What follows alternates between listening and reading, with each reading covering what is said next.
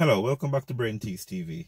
Today we're going to be looking at the all-electric Hyundai Ioniq. We're going to be looking at that adaptive cruise control feature, which I find really interesting. I quite like that feature, actually. It's one of my favorite features. We're going to be focusing more, though, on how long it takes to stop functioning after you've taken your hand off the steering wheel. Because if you know anything about the Ioniq, or even the Kona, with the adaptive cruise control, you have to keep your hand on the steering wheel. If you take it off for a certain amount of time, then you'll get a lot of beeps and chimes telling you to put your hands back on, some warning, and eventually the system will just give up on you and just say, listen, you're not listening, so I'm going to stop working, stop functioning. So you'll need to put your hand back on the steering wheel. But we want to look at how long it actually takes.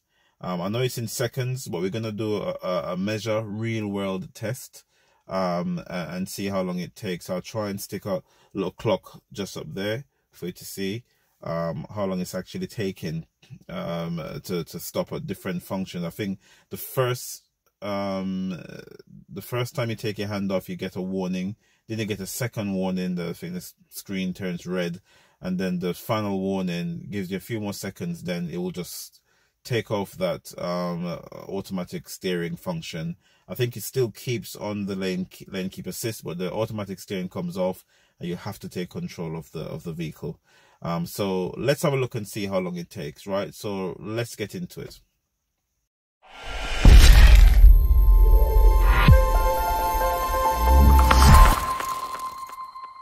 Right, hands off the steering, right? Let's keep this steady. And it's going. We're doing 71 miles an hour. This is it. Auto high beam keeps coming on and off there.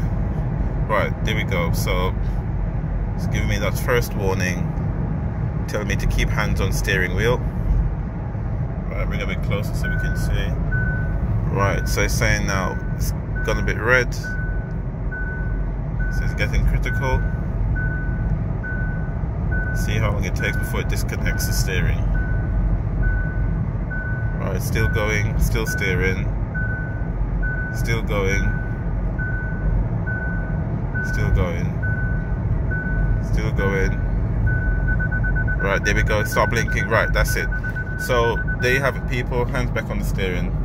So there you have it.